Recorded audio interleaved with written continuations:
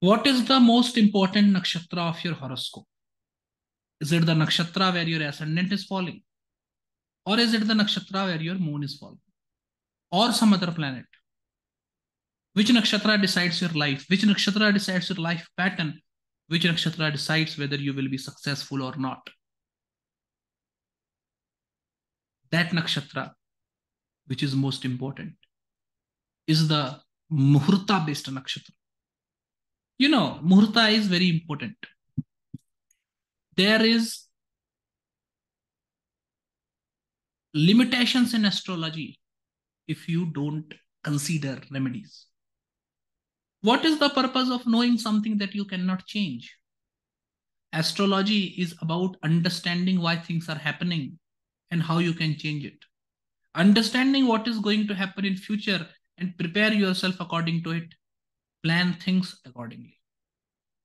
And also, there are many things which cannot be avoided on your own. For that, you will need the grace of gods. These are the spiritual remedies. But as I always say, the remedy authenticated by astrology itself. Because see, religious remedies are dependent on the religion that you follow. It is dependent on the sect that you follow. But astrology is universal. Talking of universal astrology, spiritual remedies cannot be put into it. What are the astrological remedies? It is the muhurta, vastu, and matchmaking. Surprising part is the matching of horoscope, that is matchmaking, is not a part of Jatak, predictive natal astrology, but is a part of muhurta because matchmaking is like a remedy. Where two likely minded people meet and marry each other, live with each other in order to promote prosperity and harmony in each other's lives. You see, muhurta have the capacity to change everything. Even those people who don't have combinations of success, if they start doing everything in a good muhurta, they can make sure that they become successful. So even for the worst horoscope, muhurta comes as a saving grace. Those who already have combinations of success, if they use muhurta in their day-to-day life, their success will be manifold increased. The working of muhurta can be checked in day-to-day life and it works flawlessly. Even for the smallest things, there is a mention of muhurta. Then why you don't consider the muhurta of your birth? That is the most important event that have happened to you in this life, your birth time. According to me, muhurta of the birth is very important. The combination of the horoscope, Raja Yogas, planetary placements, and everything is like influences over the time. Muhurta is the quality of time. Influence over time is like someone going and sitting in a spiritual meet where people are talking about spirituality. For everyone, this is beneficial. But if someone is deaf, if one cannot hear, what will they gain by going into some such spiritual gatherings? They will gain nothing, right? So this is what muhurta is. If the birth time muhurta is weak, the horoscope becomes weak. And because of this weakness, all the good yogas don't give the result to their maximum. I use muhurta to grade the level of horoscope, the level to which progress can be made, the level to which prosperity can be achieved. Someone born in a weak muhurta, all the Raj Yogas will be destroyed, or at least their working will be confined. You can use the Dhana Yogas to check how much wealth one will earn. But to really assess the amount of wealth that one will earn, you will have to take into consideration birth muhurta. And the same goes with anything. The same goes with Raja Yoga also. Before I introduced it, in the world of astrology, by the name of using Panchang, things were there, but it was not classical, it was an authentic, which does not prove in practice. According to me, all the canons of Muhurta judgment should be used while checking the birth time also. The Tithi, Var, Nakshatra yogas and all of the Panchang related things, Siddhi Yoga, Amrit Yoga, all of that should be checked and a proper assessment of horoscope. In this context, what is a muhurta? What is actual muhurta? Analysis of Panchang is to be made. This complete analysis of Panchang is also known as muhurta, but in this setup of Panchang, there is an element by the name of muhurta. There is an element by the name of muhurta. The day and the night are divided into 15 parts each. Day is divided into 15 parts and the night is divided into 15 parts.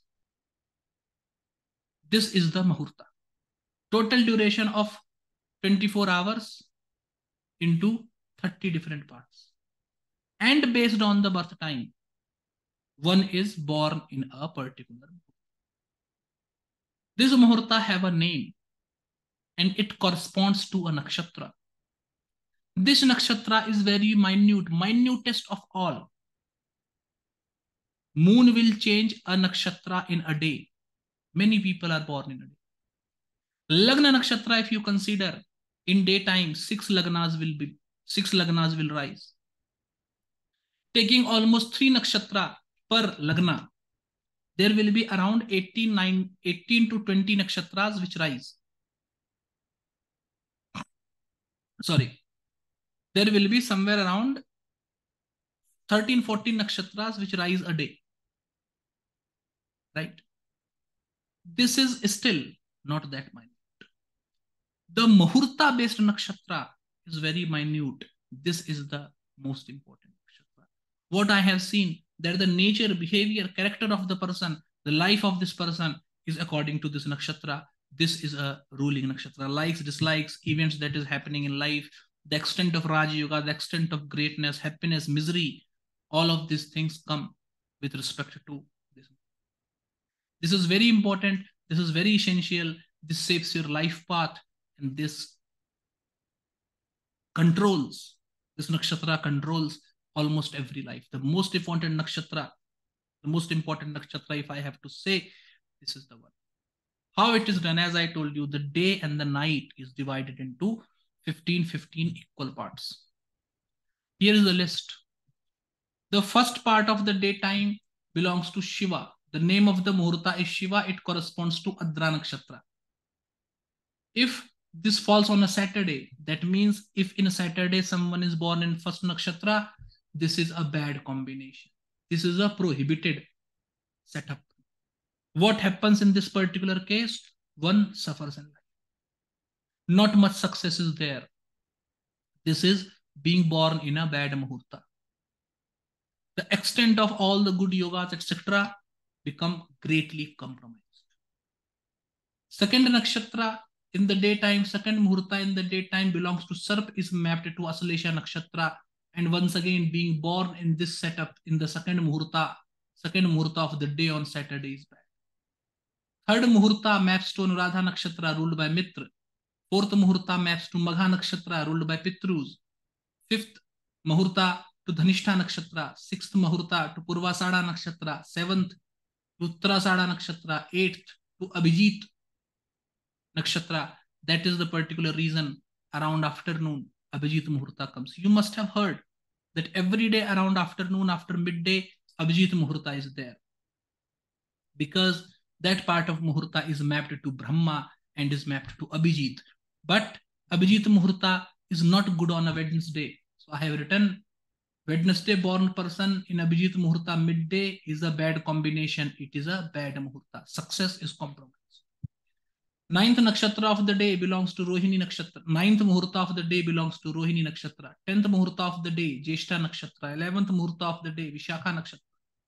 12th muhurta of the day, Moola nakshatra. 13th muhurta of the day, Satabhisha nakshatra. 14th muhurta of the day, Uttara Falguni nakshatra. 15th muhurta of the day, Purva Falguni nakshatra.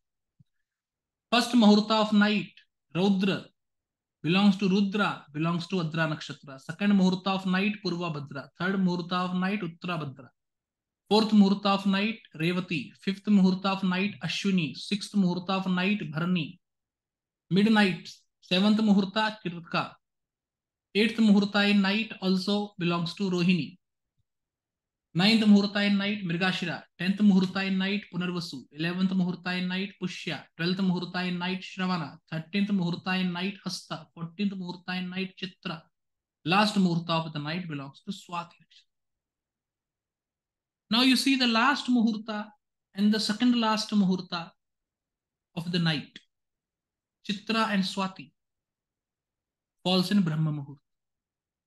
It is believed that if one wakes up in Brahma Muhurta, one gets longevity, freedom from diseases, long life. Why this happens? Because Muhurta just before the sunrise, 48 minutes just before the sunrise is ruled by Swati, that is ruled by Vayu. Vayu is the god ruling strength. Vayuputra Hanuman, Vayuputra Bhim, both of them are known for strength. And because this time is ruled by Vayu, by Swati Nakshatra, waking up in Brahma Muhurt gives you long life, gives you freedom from disease, gives you strength, gives you sustenance, and all of these things. Swati Nakshatra is also connected to making of pearl. The rainfall in Swati Nakshatra makes the pearl.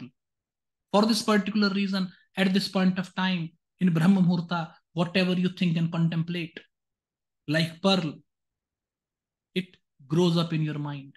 For this particular reason, reading in Brahma Muhurta, mantra chanting in Brahma Muhurta, worship in Brahma Muhurta is considered very good. Like pearl, whatever is done in Brahma Muhurta, that thing is known to the world.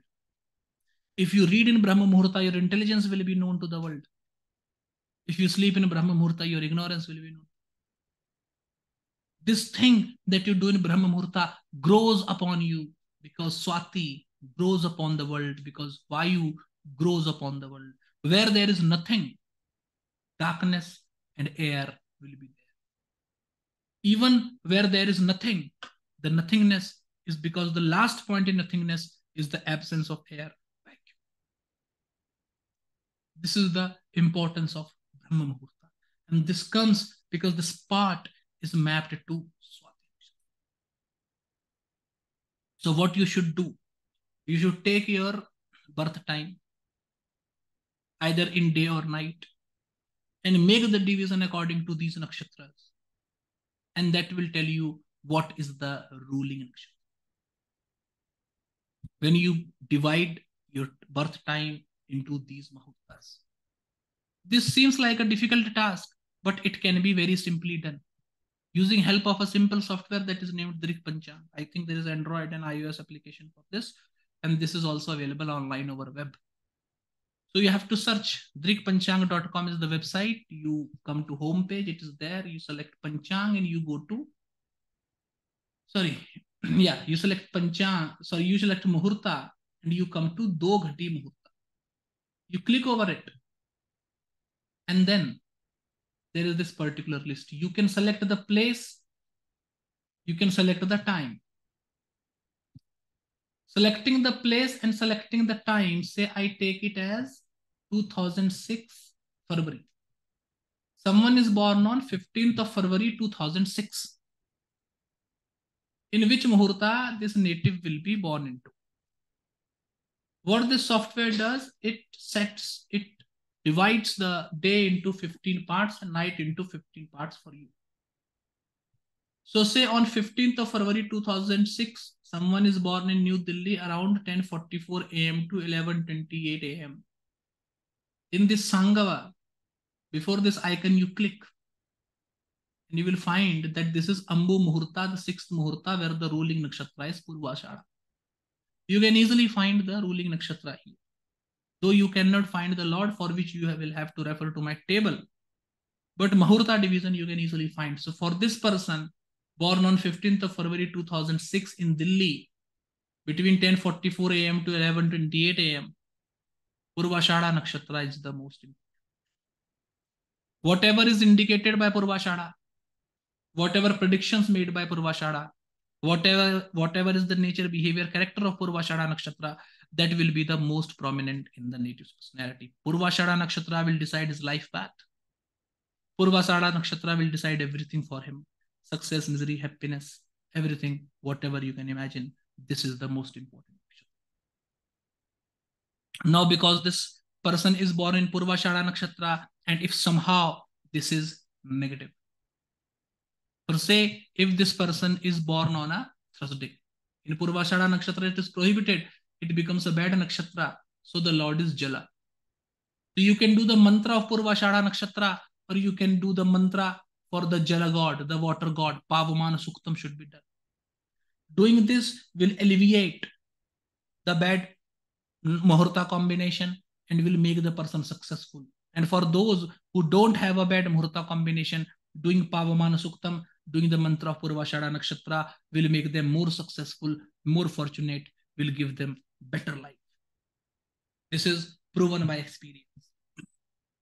Once again, my basic point is based on the software or based on the manual calculation.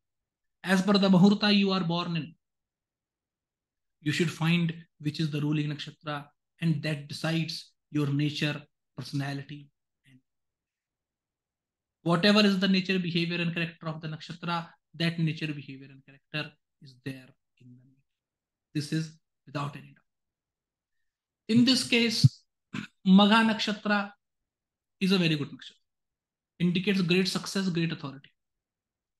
Dhanishta is a very good nakshatra, gives great wealth. Purvashada, Uttarashada is a good nakshatra. Abhijit is also a good nakshatra, gives Raja Yoga. Rohini is also a very good nakshatra, gives all types of enjoyment. Vishakha is also a very good nakshatra, gives many servants, but the person is also, having to take care of many people. So much responsibility is there also. Uttara Falguni, Purva Falguni are again good nakshatras, give all types of prosperity and everything. Purva Bhadra, Uttara Bhadra is very good. Gives all type of enjoyment, happiness, whatever one can imagine. Rohini, Mrigashira, Punarvasu, Pushya, Sravan, Hasta, Chitra, Swati, these are also very good nakshatras. One born in these nakshatras have near perfect life. There is nothing that is lacking in their life. As per the societal standards, their own standards, as per the standards of parents, they live a prosperous, happy, contented life, for sure. Other nakshatra people, other nakshatras are somehow a bad nakshatras. And whatever is indicated by these nakshatras, those issues, those problems are there, for which the mantra of the nakshatra or the mantra of the associated deity should be done. In this scenario, Aswini nakshatra also indicates Raja Yoga, and Revati nakshatra also indicates huge wealth. So if someone is born in these portions, they are going to have these traits. Along with this, whatever is the trait of nakshatra that I have talked about in many of my nakshatra videos should be applied to these natives, and you will find that surprisingly, their ambition, what they wanted to do in life, and their life path is exactly matching to this nakshatra. No other nakshatra is as important as this nakshatra is. So pay attention to this nakshatra, and whenever you read a horoscope, try to analyze a horoscope, use this technique.